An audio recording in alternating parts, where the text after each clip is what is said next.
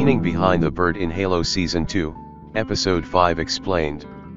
In Halo Season 2, Episode 5, Aelria, Master Chief, Pablo Schreiber, stares at a bird in flight while contemplating his next move in the wake of Halo's Fall of Reach plot.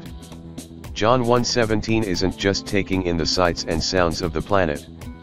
When his fellow Spartan, Riz 028, Natasha Kulzak, is wounded during the evacuation of Reach, John can't help but think the risk his comrade took was foolish. Vanek 134, Bentley Kalu, another Silver Team Spartan, was one of the people who died in Halo Season 2, Episode 4, and Riz went back for his body. When Dr. Catherine Halsey, the Spartan program creator, reminds John that Spartans don't leave their own behind, he tells the UNSC scientist that Vanek and all of them died the day Halsey abducted them for her program.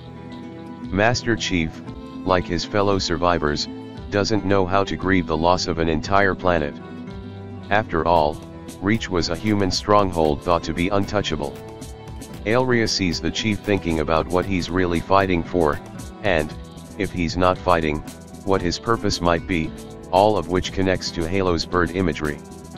One of the things the Halo show changed about Master Chief and his fellow Spartans in Season 1 revolved around an emotional inhibitor. Implanted into every Spartan 2 in Halsey's program, the inhibitor ensures the Spartans don't disobey orders, which becomes a key plot point in the first outing.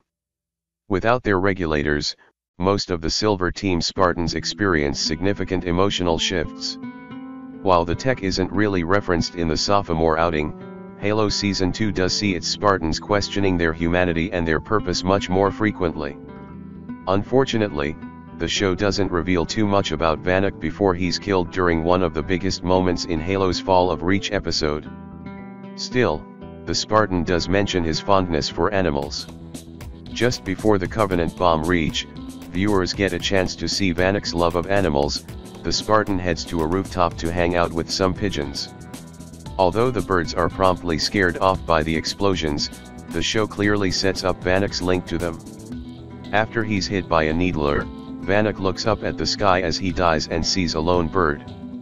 As the life drains from Vanek, the last thing the Spartan sees is a bird flying away from the destruction and chaos on Reach.